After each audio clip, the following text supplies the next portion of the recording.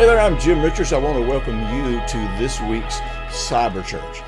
This Cyber Church ministry reaches all over the world. In fact, it goes into every nation in the world because we are serious about taking the gospel of the kingdom to the ends of the earth. Because until we do that, Jesus can't come back.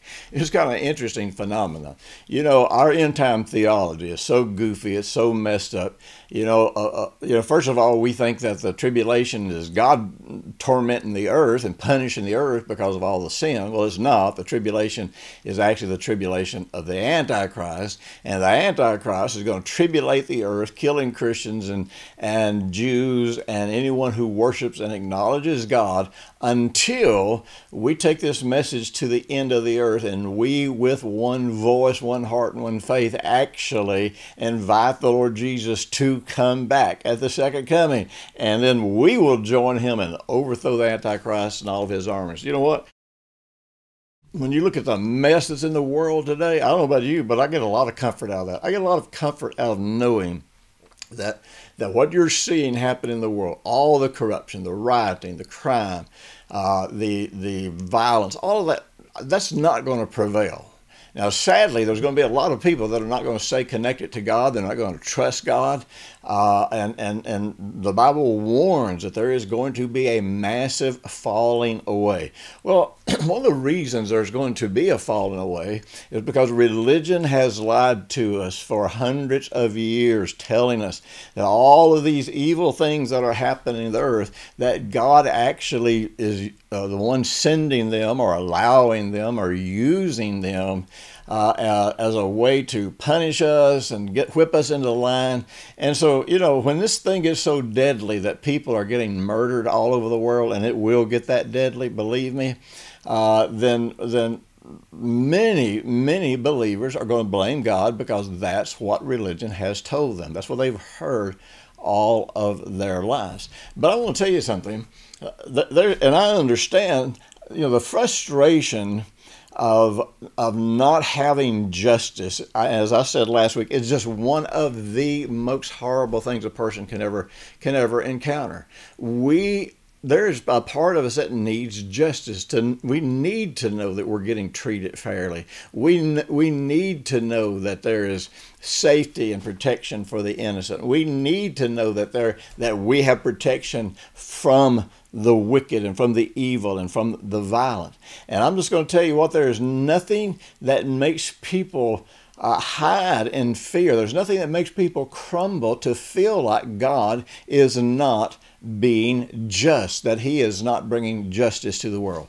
Well, I'm going to run down a little rabbit trail here that's going to help open your eyes. And of course, through this whole series, you're going to get a greater understanding of God's justice than maybe you ever have. And don't forget, you can get my book, God's Wisdom for a Fair and Just World. You can get the download for free by going right now to my website and downloading it. We also have the paperback version that you can purchase, and you can get those in bulk from the publisher if you're wanting to distribute them, because this is all about helping Christians understand in these final weeks that we have here, understanding justice from a biblical perspective, understanding how governments are supposed to work from a biblical perspective. And then also, we have this new book is being released in an audio version at the same time, and we have a series to go along with it. So I'm wanting you to understand God's justice, and this is more than just so you'll have the right theological information about what's going on in the world,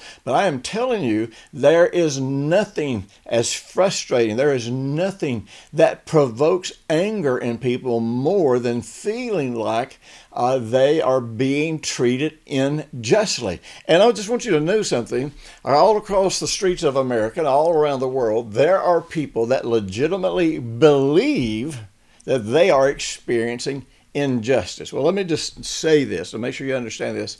Everybody experiences injustice. It's just a different kind of injustice.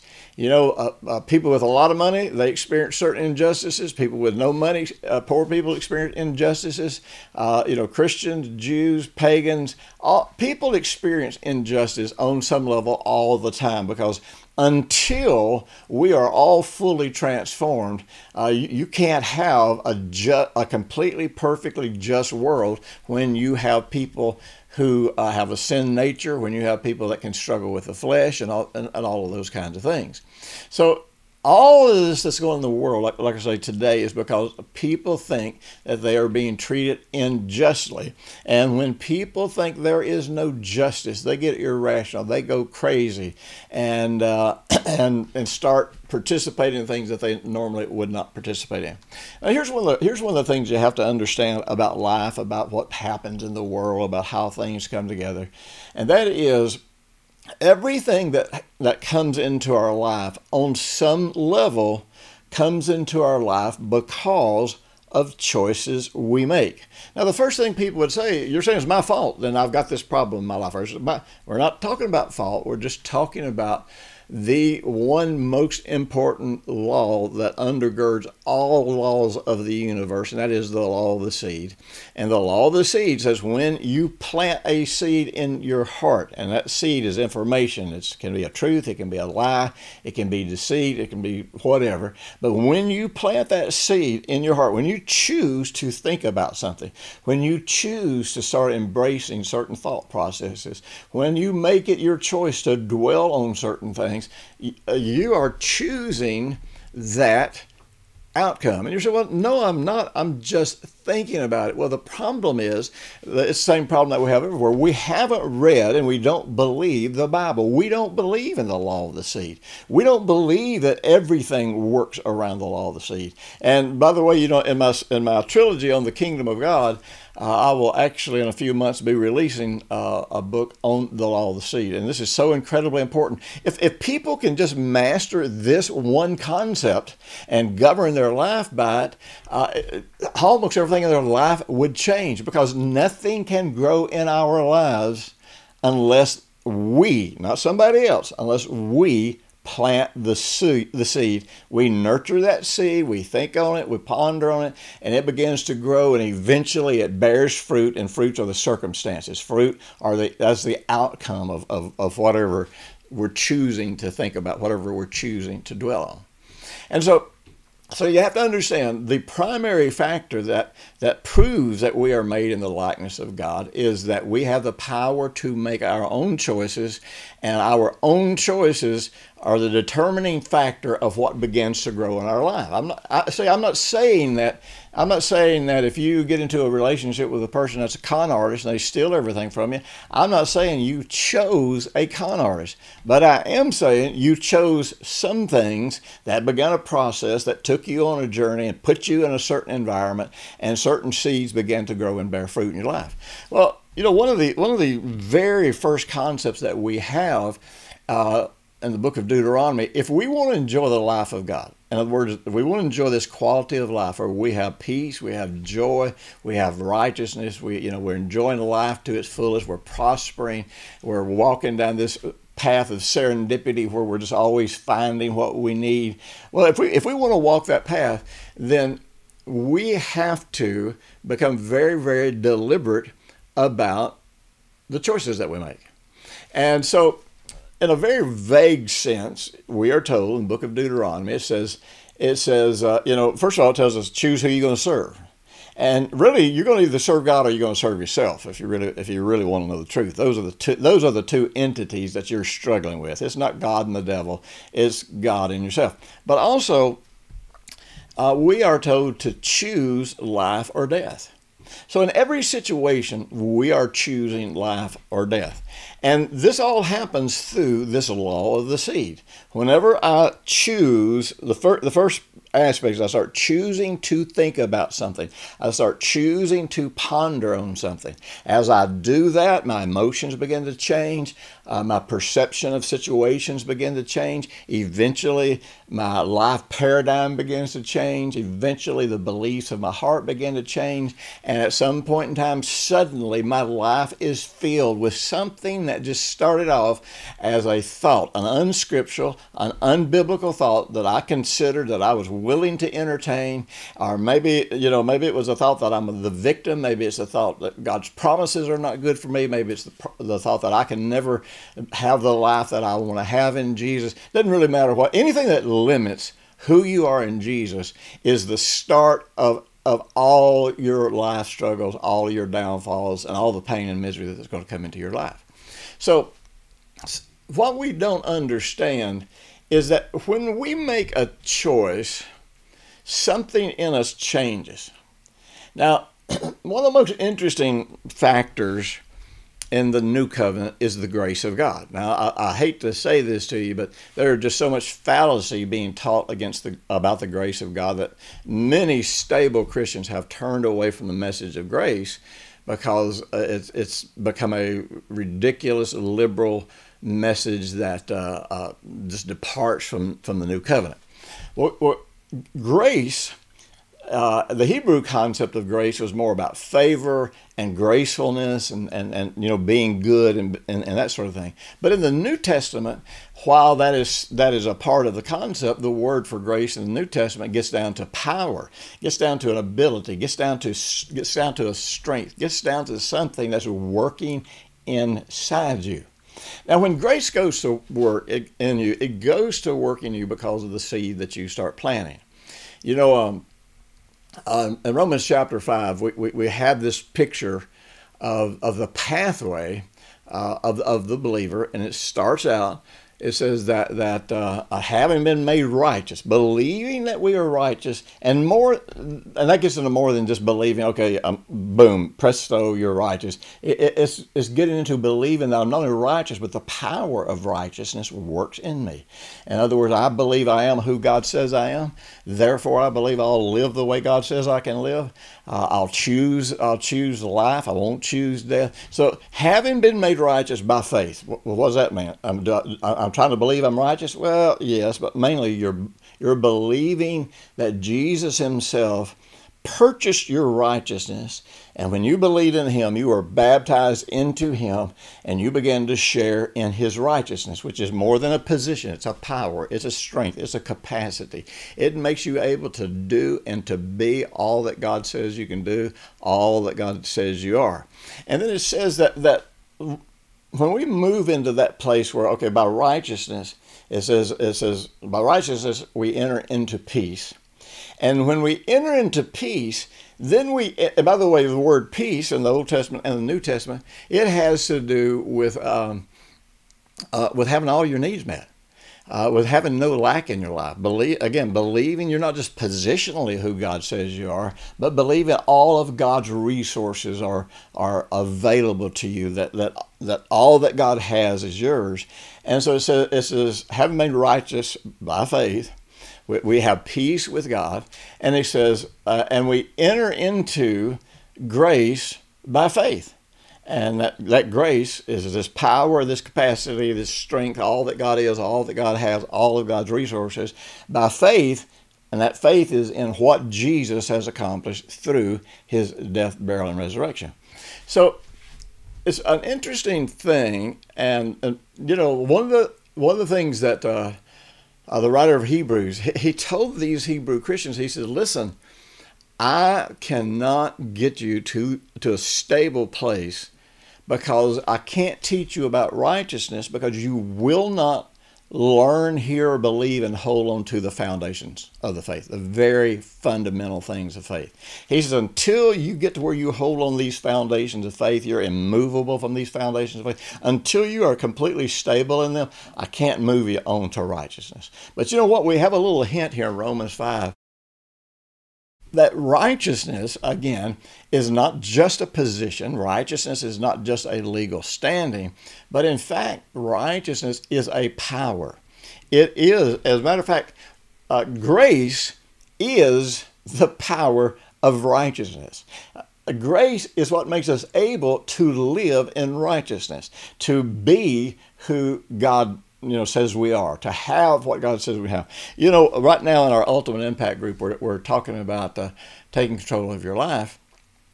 And one of the interesting questions I'll be addressing everyone with this coming week is this.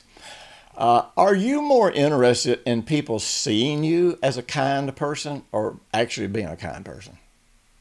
Are you more interested in people seeing you as generous or actually being a generous person?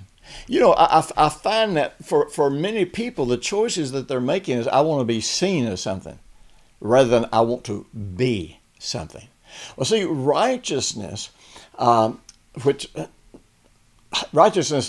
the most basic understanding is to be in harmony with God. In other words, and it's by choice. I'm making a choice. I want to be like God. I want to have the character and the nature of God. I want to be kind. I want to be merciful. I want to be compassionate. I want to be forgiving. I want to be patient. I want to be loving. This is who I want to be. Whether anybody sees it that way or not is not really the point. The point is this is who I want to be. Well, see, when we choose righteousness, then and believe that this is ours in Jesus, and believe that we have been raised up in righteousness with the Lord Jesus, then the power to live in righteousness works. I really need to draw this out for you if you really want to know the truth. I need to draw this out in a diagram because it could sound like I'm just talking in circles, but I'm really not. Because when we believe we are who God says we are, then we are harmonized with God. And when we're harmonized with God, we move into this place of peace where we know that we have access to all of the provision of God, all the resources of God. And since we know that all of these resources are available to us, and because we trust that, then we experience grace then to live in those resources, put on those resources, participate in those resources. And so everything starts with choosing what we want and then believing the truth about how it comes to us through the Lord Jesus Christ. So when we choose life or choose death, we don't know the process. We don't always know how God's going to get us to the abundant life and the current circumstance that we're in. We don't, and when we don't choose life, and by default we actually choose death, we're not choosing a bunch of bad things. We're not choosing a bunch of wickedness in our life. But the problem is, whatever we choose and believe is ours and believe is who we are, actually a power goes to work in us, and we begin to be empowered to live as that person. You know what? This is so crazy to even try to explain this, and I apologize even for touching on it in just this one single message. Now, so suffice it to say, and I know some of you are still stuck and mad. Well, wait a minute. What do you mean I get what I choose? What do you mean everything is in my life has to do with my choosing? Everything in our lives is an indirect or direct consequence of choices we make. God doesn't hold that over our head. He doesn't blame us for it. He doesn't beat us up for it. But our problem is we do blame God. We make choices. People make choices to become involved in business deals with unscrupulous people. And then in the end, when they lose all of their money, they're like, God, you should have protected me. Where were you? Well, God was there. You just chose. You let greed or something else drive you to something. You get involved with somebody, and just because they're attractive, and even though all the red signs are there, all the red flags are going off, they're being dishonest, they're cheating on you when you're dating, but you go ahead and marry them anyhow, and you're like, I didn't choose this. Well, no, you really did. You chose that person. Now, the amazing thing is, even though we might not always know what is the right thing in a situation, if we are committed to righteousness, we're committed to staying in harmony with God, we're committed to being like Jesus, we're committed to representing God in this earth, then the real truth is, if that's really our heart, we'll always end up getting to the right situations. Now, I know you got to be sitting there saying, well, wait a minute, what has this got to do with justice? Well, I'm glad you asked. Because God identifies himself with justice. It's probably one of the top 3 or 4 things with which he identifies. Because God is a God of justice. And so God is always going to make sure, or always going to provide the basis to make sure that people can always have a just and fair life, and people will always know how to treat others justly and fairly, unless they choose something else. See, every country that is in a chaos right now, they are in that chaos because they did not choose righteousness. They did not choose justice, because the leaders in those countries chose things that would make them personally wealthy, that would accomplish their personal agendas. And then ignorant voters who didn't take the time to get accurate information voted them into office. And so you just have this series of people making bad choices. And then when you have everybody stealing from everybody, I just got to tell you, I've been thinking about a book I want to write called License to Lie. I don't know if you know this, but a politician is given a license to lie more than any person in our entire country. They can lie about anything when they're running for office and never fulfill one word. There is absolutely zero accountability. They can go and stand on the floor of the Senate and of the House, and they can make up stories about what's going on about other political parties, and they have no accountability. They cannot be held accountable for that. They can go to the news media and they can say anything they want to say about anybody in the world, and there is absolutely no accountability. And then the news media can turn around and make up stories, and all they have to say is, from an unidentified source, we now know blah blah blah blah blah, and they all know it's completely wrong. So these people, with all of that, have a platform for reaching entire countries, these people have a license to lie, and they have a license to lie because as ignorant voters, we never did anything about it. We never held them accountable. We never put a stop to it, and we usually didn't put a stop to it because sometimes it was serving our interest, and I hate to say that, but that's just really the fact of it. Now, one of the things that's really interesting, I've spent a lot of my life traveling around the world and reaching out into other countries, doing crusades, starting churches, working with ministers and leaders in other countries. And one of the most saddening, sorrowful things that I used to see would be to go into some nation that at one time was incredibly wealthy, and they would be really prospering, and usually in that nation, it wouldn't matter who it was, and it doesn't matter what the color of the people are. Usually the ruling class, whoever they are, is mistreating some other group of people. And so starting from that choice, from the choice of having hatred or justifying wicked, corrupt behavior, they line their pockets or they do whatever they're going to do. And then at some point, the agitators come in who really have no interest in helping these people that are being oppressed. They only have interest in getting control of the resources of that country. And so before long, the people that are legitimately being oppressed, they're rising up screaming about oppression and injustice. And the thing is once they get whipped into a frenzy, and once they get a bunch of agitators mixed in with them, they oppress more people and break more laws and bring more corruption into a city or a nation than the actual oppressors were bringing. I see this all the time. I'll see two people are having conflict, and one person is going around gossiping about what somebody did to them. This person did this to me, said this about me, la da da da da. And the thing is, from a biblical perspective, all of that slander and all that gossip would be like 100 times worse than what that other person actually did to them. But you see, because we do not know and understand God's justice, and we do not know and understand God's righteousness, then the truth is we have redefined justice and fairness, not based on God's word, not based on what God says is just, not based on what God says is pure. We have redefined it based on our own subjective interpretation of what we think is unfair to us. I got news for you. Every drug addict I know thinks that it's unfair that that they don't have a house to live in.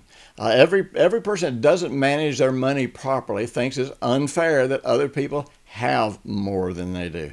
And I can just go down the list of the victim's mentality that gets bred into groups of people, and then suddenly their emotions become the basis for deciding what's unjust, or unjust rather, and what's unfair and what is cruel, and da da da da da. And so before you know it, you have a situation that is spun totally out of control. And this is where we are in America. In America, our political system is so far gone. At best, we can postpone the horrors that are going to be coming for a little while. But I don't think they're stoppable. I don't think there's any way they'll ever be stopped. We can make it better for a few generations if we will say, so I'm going to stop saying that this is injustice, what's happening with this group of people over here, until I see it in the Bible. I'm going to stop saying that I am being treated unfairly until I can see it in the Bible. I am going to stop being a God unto myself, and I'm going to stop choosing things that are totally inconsistent with the Word of God, totally inconsistent with God's justice. I am going to stop demanding that the world owes me anything or that anybody owes me anything, and I am going to connect with God in my heart, and I'm going to discover what it is to have a life of righteousness, peace, and joy in the Holy Spirit. And then, no matter what anybody does out there, I'm going to be a just person. I'm going to be just and fair, and I'm going to treat people justly and fairly. Listen, I just feel like I just skated over this because I'm just having to run through so much information so fast. I'll try to slow down next week. But I'll tell you, you want to understand the justice of God, because you will never, never, never understand what it takes to have a fair and just society, a fair and just city, a fair and just state, a fair and just country, a fair and just workplace, until you understand what God says is just. Now, here's the great thing. Once you choose God's justice, which God's justice, and we'll go into this some more next week, God's justice always starts with righteousness. Once you choose righteousness, then the grace of God works in you to be righteous, or to live righteous, or to walk righteously, or to conduct yourself fairly and honest and in a just way. Listen, no matter what our country does, the great thing is this: we can be fair and just people and treat people right. Listen, I'll be back with you next week, and don't forget to get your free download. Check it out. It's going to change the way you think.